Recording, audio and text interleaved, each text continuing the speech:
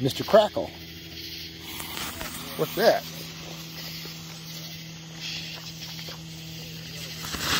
Hold on now.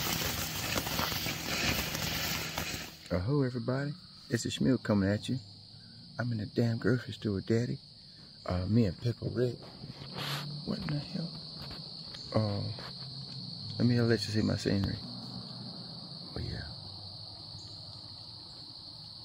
A couple deer out there, I don't know if you can see them. I don't even feel like dragging no deer out of here to tell you the truth, so I figured I'd tell you a story. Maybe he'll run on. No, it's just a little doe. If it was a damn buck, I'd be in silent mode. Anyway, I was sitting here thinking, man, I'm like, you know, nowadays I hear about guys having girlfriends and, well, because I have boys. I got 3 boys, and all their friends have girlfriends at such young ages. And when I went and stayed with my mom in New Jersey, man, them girls they was frisky. And you could have your girlfriend young. But where I grew up at, Bo, it wasn't like that. Them girls was just like you. They weren't interested in, well, hold on. They were not interested in us, their age. How about that? I remember when I first started taking interest to girls, it was a girl named Rosalind. Now, Rosalind, she lived very close to where I'm from, but not close enough that I could see her every day. You know, I don't really see her at school, or like if I went deer hunting. You know, I'd hunt the hunting club, and we'd skin deer at her granddad's house. So, and I'd see her then, but most of the time, only time I see her was at school. Man, something about that girl, Bo, just had me, I liked her. When I say liked her, I don't mean I was not sexually attracted to her. I just liked being around her. You know, she could run real fast. I just liked the way she talked. I liked the way she had her hair. I liked how she didn't take no shit. I mean, she reminded me of my damn self. And that's what I mean when I say I liked her. I just like being around her. But you know, and sometimes I see her at church, you know, because the church was across the street from where I lived. And like when they had special functions, she'd be out there.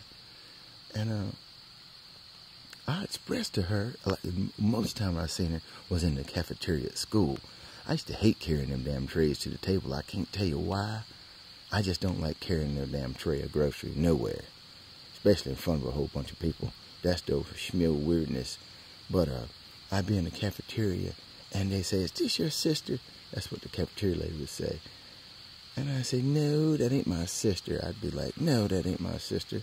That's my girl." That's what I would think to myself, but I didn't say nothing out loud. I was kind of bashful about that. Then one day, after they were at a function at church, and they were walking home. It was Rosalind, her cousin, and so I'm walking beside her. I said, "Rosalind," I was just feeling froggy that day. I said, "Rosalind, you know what?" I said, "I really like you."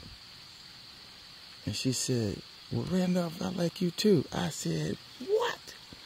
I said, "Well, you think me and you could hold hands sometimes?" She said, "Hell no." I said, "What? I thought you liked me." She said, "I do like you, but I ain't wanting to be your girlfriend if that's what you think. First of all, if you think any girl is going to ever want to get to like you and be your girlfriend, you need to take a damn shower sometimes and not be so damn dirty all the damn time." I said, "What in the hell?" I looked at myself. I said, "Oh, shit, I've been working my ass off all day. What the fuck are you talking?" And when she said that, I said, "Well, damn. The hell with you then." That's what I told her. I went the other way. And over the years, Bo, that thing, I always thought about that, you know? And I see her with these older fellas. And I used to get pissed off, you know. I said, damn, you know, she like these older boys. What they got that I ain't got?